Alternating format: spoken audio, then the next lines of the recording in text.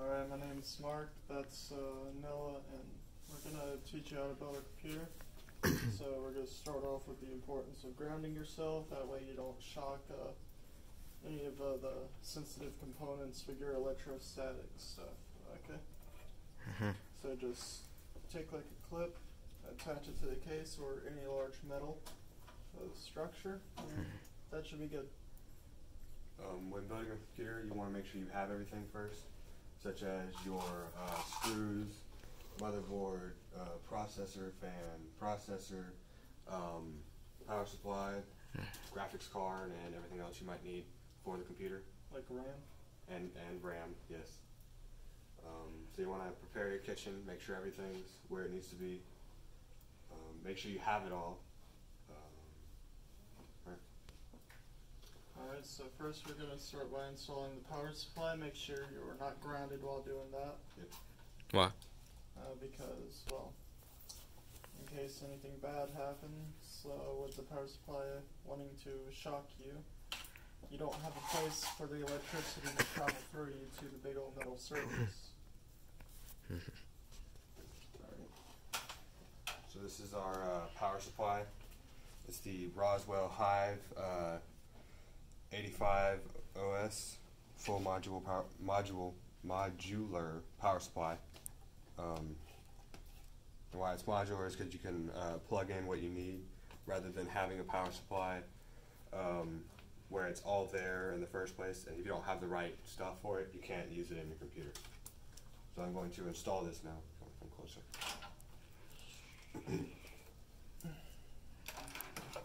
You're installing it upside down. Make sure the fan goes out the Bottom.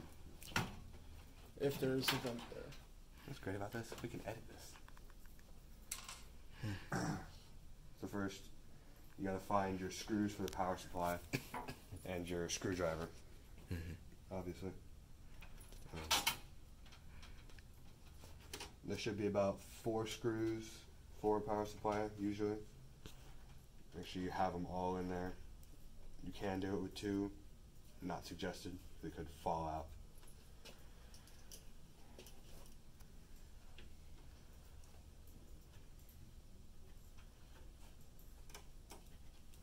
How many watts is this power supply again? This power supply is 850 watts.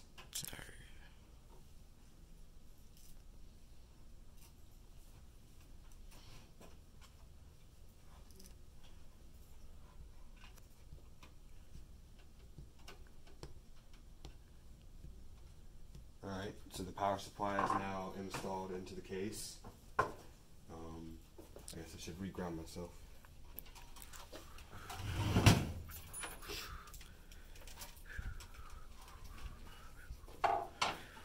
And just kind of route the cables through the back, that way we can keep it all nice and managed.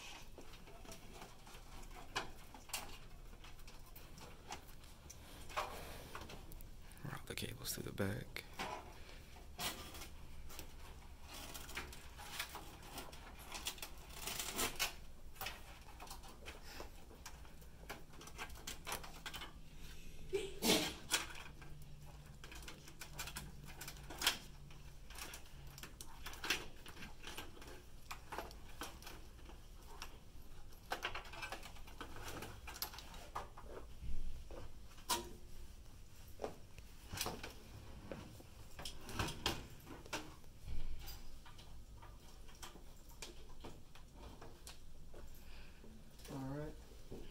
We're going to install the motherboard.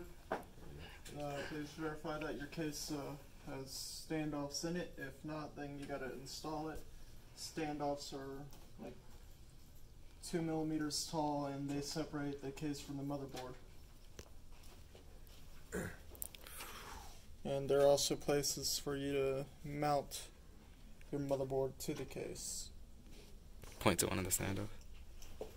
To separate the motherboard from the case.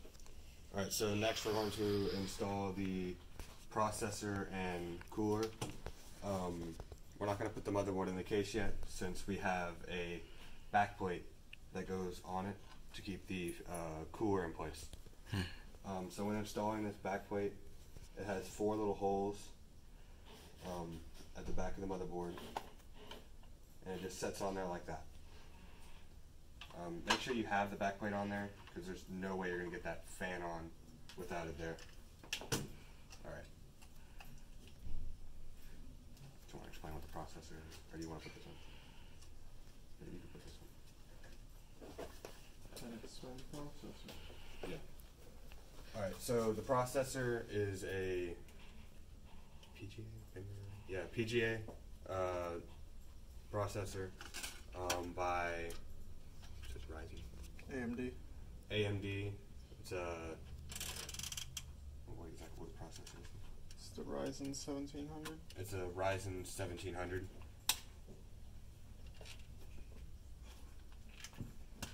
When installing your processor, for long periods of time, unless you're going to make a video like this, where people are going to be pulling it in and out, you're going to want to put on thermal paste. Let's go ahead and do it for demonstration purposes. But we're going to do it for demonstration purposes. How'd you put the processor inside there so easily? With pin grade array, it's especially with AMD, it's 0 insertion force, so you just put it on and close the clamp. With Intel, you do require with Intel and LGA type configurations, you do require a little bit of force So why do we put thermal paste on there? to allow the heat to go from the internal heat spreader to this heat spreader on the heatsink that can then transfer the heat to the air via the fan. And install this. This is our fan. When installing the fan, you want to make sure your power to the fan is closest to the nearest power on the motherboard, which is right here. You can see that. There's 3 of them right here. One is specifically made for the CPU fan, which is this middle one. If you can see the lettering right there, it says CPU fan. Alright, now I'm going to install the fan itself.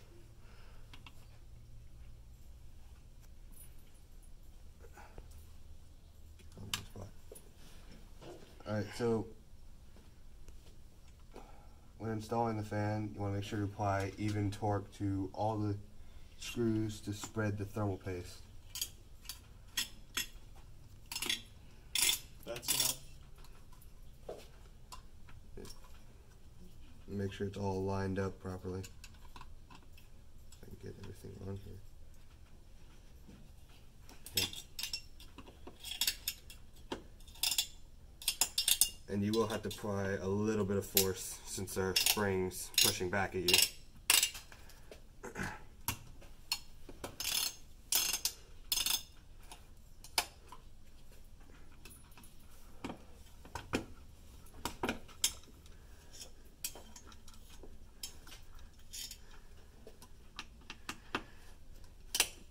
Like I said, spread it out evenly.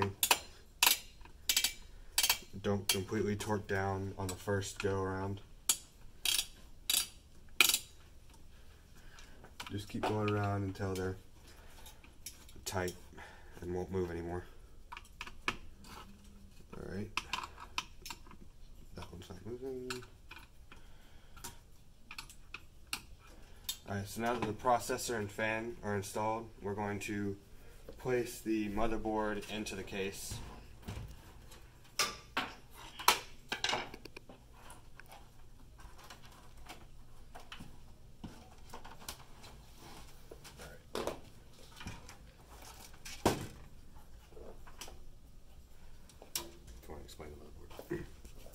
The motherboard is full ATX.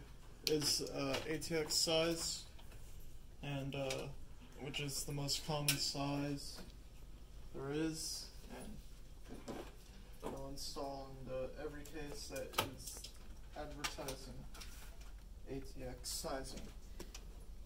Alright, so when installing the motherboard, you want to make sure there are no cables in the way that are causing it not to install properly. I actually just found one, which is this little fan right here. It's right in the way to where I can't install the motherboard itself. Make sure they're sitting. Make sure the motherboard is sitting on the standoffs that we had put in earlier. And line up the I/O plate with the hole in the case for the I/O. Yep. Another good thing to have is a little red solo cup. It can hold all your little screws and everything, so you're not losing it. Because when they fall on the ground, they are highly annoying to try and find. Alright. So when installing the motherboard, you'll do the exact same thing, just like you did with the fan. Torque it down evenly in like a star pattern. Try not to do it right near each other. So like, I just went from the corner to the middle, and now I'm going to this corner, which is the hardest to get to. This is awesome. Gotta find the hole. There we go.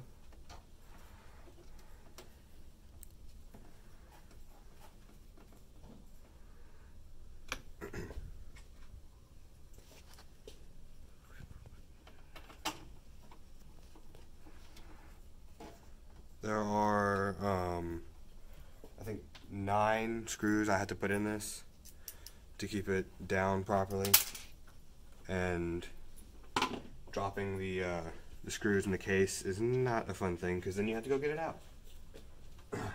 An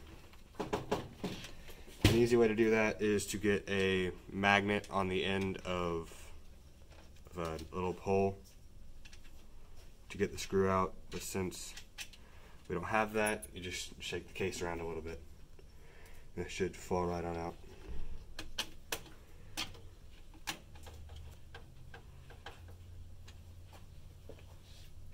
These screws do ground the motherboard to the case. As you can see, the little bits of metal right there, they are touching the screws when it goes down, which is touching the standoffs, which is touching the case, which is grounding the whole motherboard to the case.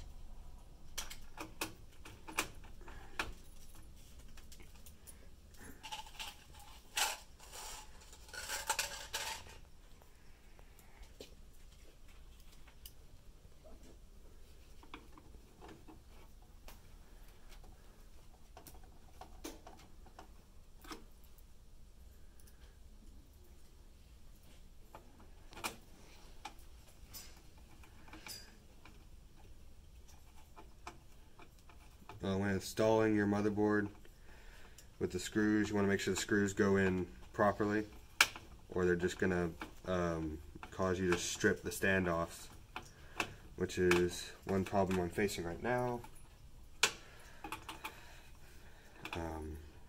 Alright.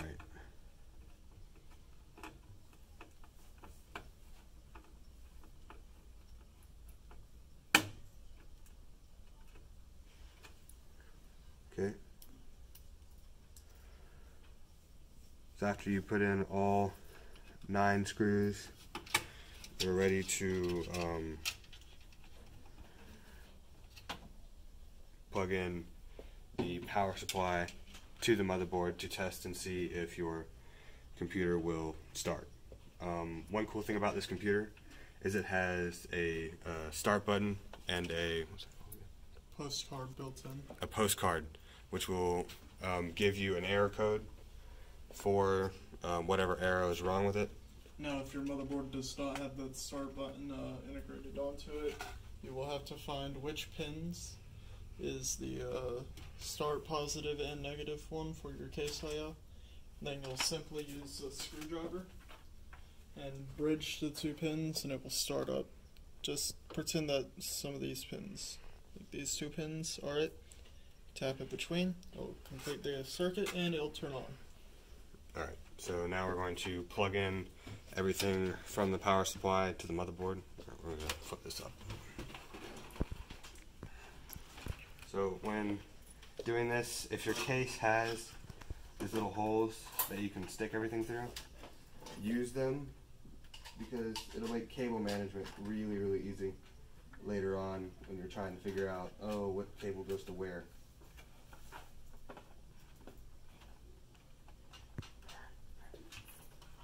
So if you want to come around so you can see all the cable those aren't plugging in at the moment. So for now, the only thing you'll need to plug in is the 24-pin main power connector and a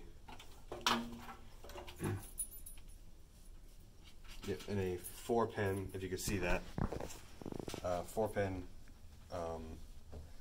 backup power. And when installing these, make sure you have enough length in your cable to reach everything. I'm pretty sure this was the one. Yeah. Alright, so in this external power connector, we don't have enough room. So we're going to go over the motherboard, which will be a hassle later. But for this demonstration, it's fine. And make sure you're plugging in the right thing to where it needs to go, because it will suck if you have to pull this back out and fix it because you broke it. And don't force anything. Everything should go in pretty easily. It's just hard to see. Do you need a light? Yep. And we have these very nice lights with us. Wow. We should have been done though. We should have been using that then. And just like that, plugs in real easily. And yes, while messing with anything from the power supply, make sure you're not grounded. So we got the 24-pin Molex. Everything should be fine to start up. We're going to plug in the fan to where it needs to go, and the fan, CPU fan power. Alright, now we need to plug in the power supply, which our cord is over here. Beefy. Straighten it out a little bit.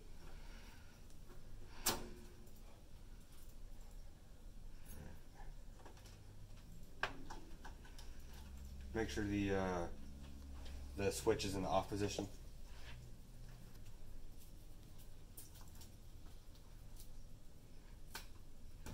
Like I said, cable management, you get tangled up. Alright, so we'll flip it on. Now we'll press, as you can see, everything's turning on now. It's getting all colored up because we got the pretty motherboard. So hit the start button. As you can see, everything that we have connected so far will turn on. So now it's time for the RAM and the video card. Yep. So turn it back off. Alright, so now we're going to turn it off. Start button didn't turn it off, does it? I believe it does. Nope. Okay, so to turn it off, you're just going to have to turn the switch off from the power supply. Unplug. And it's not really harmful because we don't have an operating system to corrupt data on. Yep. Alright, so unplug the power supply itself and discharge, which I'm just going to hold the start button. Alright. That should be enough. Everything is now discharged. We can start adding our RAM, graphics card, and everything else.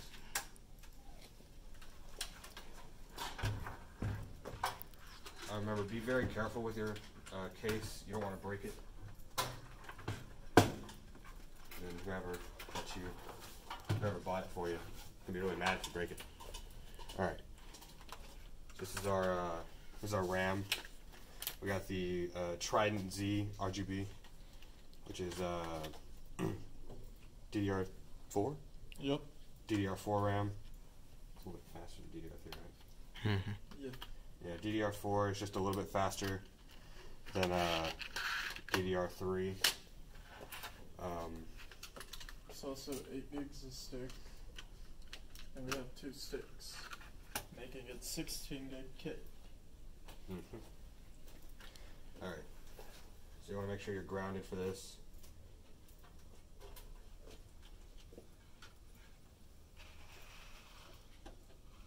And please refer to the motherboard manual or writing on the motherboard to see where you should install your RAM sticks, depending on if you want single channel, dual channel, or if your motherboard supports triple channel. Yep. Alright, so when installing the memory, you want to make sure the little notch is in the right spot. As you can see down here, there's a little metal bar that keeps the wrong memory from installing in the system. Also stops you from installing it backwards. And it stops you from installing it backwards. As you can see, there's two different links on each side of that notch. So we're going to put it in. Make sure it slides in the right hole, because they have little guiders in each of these that allow it to connect. Alright, so the memory is now in. We'll do one more test. Make sure the memory works. We'll test it, make sure the memory works. Alright. This should light up and everything. On and start.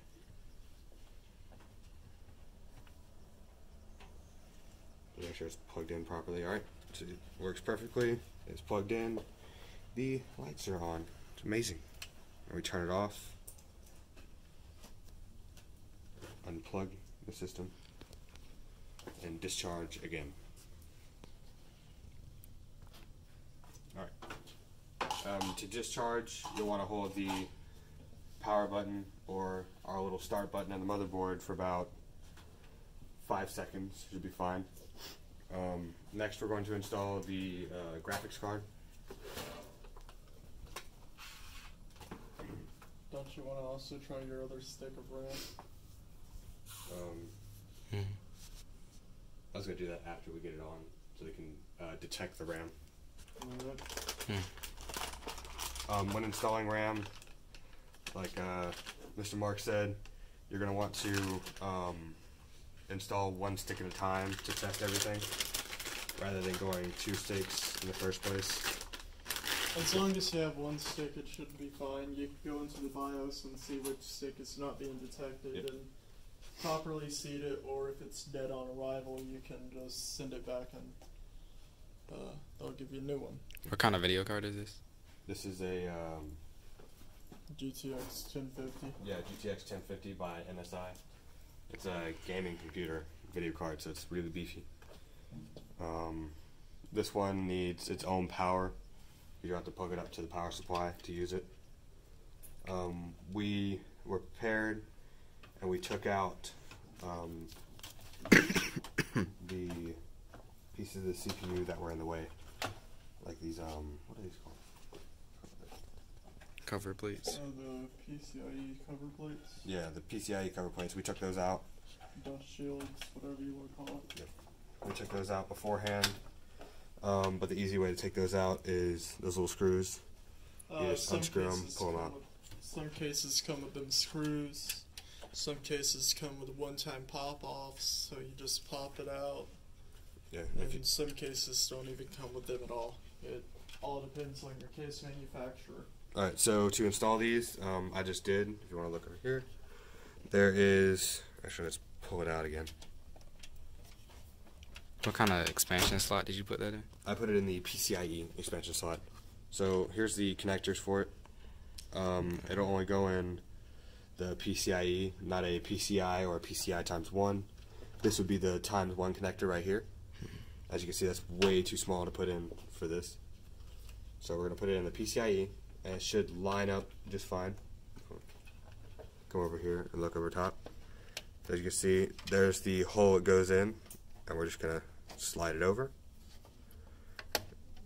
Make sure the tab is out, and push it down. Now it is connected. I'm going to add the screws to mount it in place. All right.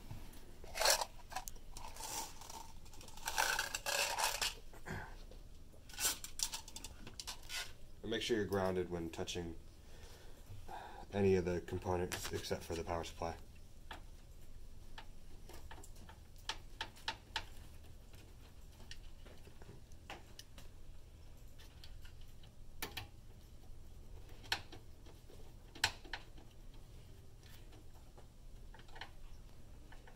Alright, now that that is plugged in, instead of going and testing that right away, I'm going to plug in the power button instead of having to use that little start button again. And to plug in our power button, it will be these little pins right here. I've already connected them to the adapter, which shows me exactly where everything goes. So you have the HD LED, the plus and minus in the right spot. You got the reset switch. There's the ground and power, and then the P LED. You're just gonna stick that through the back of the machine, closest to where The pin. Sorry. where the pins are at.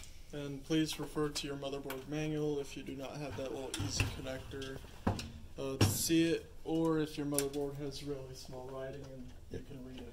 Alright, so that is the connector right there. The 4 little pins beside it are, let's thing closer down. So the 4 little pins right here are for your speaker, but these pins are for your power, the power switch, reset switch, anything you might need. Make sure this is all in the right spot. As you can see, there's 7 holes, or no, there's 9 holes, and one of them is not. And there's 1 pin missing. So if you put that in the wrong spot, you could bend the pin by putting it in like that. So Yeah, just don't force it, you'll be fine. yep, and it should just go in real easily like that. Alright, so we'll plug in the computer. Aren't you forgetting the power for the graphics card? Oh, look, even I can forget things. So this graphics card has a power slot that it needs, since it is so big and powerful. You're going to want to grab your PCIe power connector. Some of them say it on there. Usually it's just a 6-pin or 6 pin. But there is an attachment for 8-pin because not all graphics cards are the same and built alike. Yep. And as for some of these more legacy cards, you can see that they don't take up enough power to need one, so sometimes you won't need it depending on what kind of expansion card, like if you put in a network card or a sound card or screen capture card or any other card there is. so when installing this, try not to break your video card in half. Just a little bit of force is needed to push it in properly. So next we'll plug it in. You could install your RAM right now, or you could wait. Actually, there's one thing we did forget. Hard drive. Alright. Yeah, So- but that's not needed in order to access the BIOS to verify all parts are working. Alright.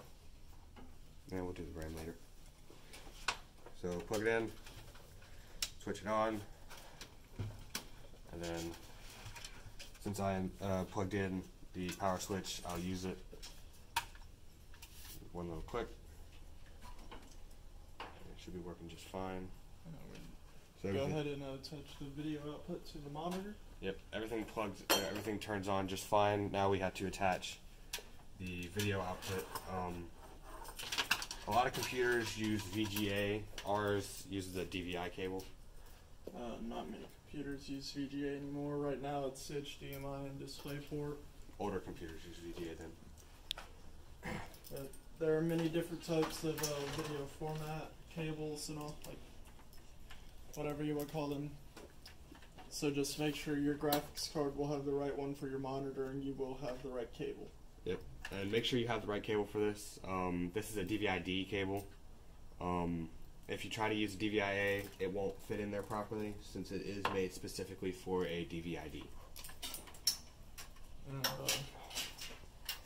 that graphics card supports DVI-I, but we don't have that cable, so we're just gonna go with the lack of certain functionality and use DVI-D.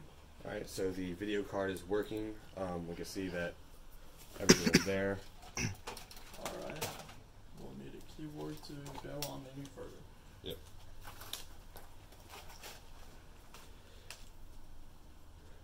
Alright, so just connect your keyboard in the USB slot in the back of the computer. So it's not fun to do.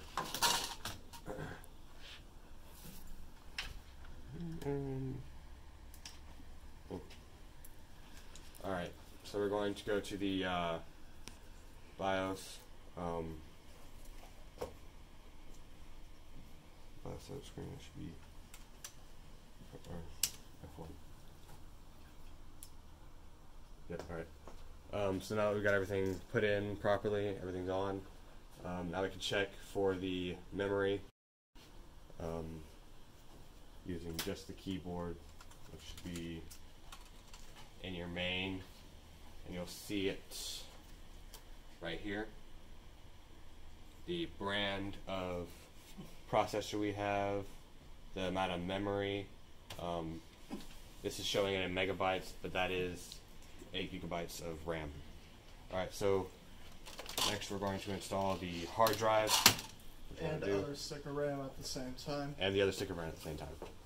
Alright, so you're going to turn it off. Just hold the power button for a second, let go. Turn it off again from the power supply. Unplug the power supply. Discharge by holding the power switch for about just a few seconds. Alright. So next we're going to install our hard drive. This is a SATA hard drive. What kind of hard drive is it? SATA hard drive. It's just one of the ones we had laying around. Luckily it's a little bit newer, so it's not going to have any problems. To install these in the case, with this case mounting style, other cases have different mounting style, as if you'll have to screw it in and all, although this here is an easy slide in and... Slide in, quit, done. Yep, Alright. The RAM.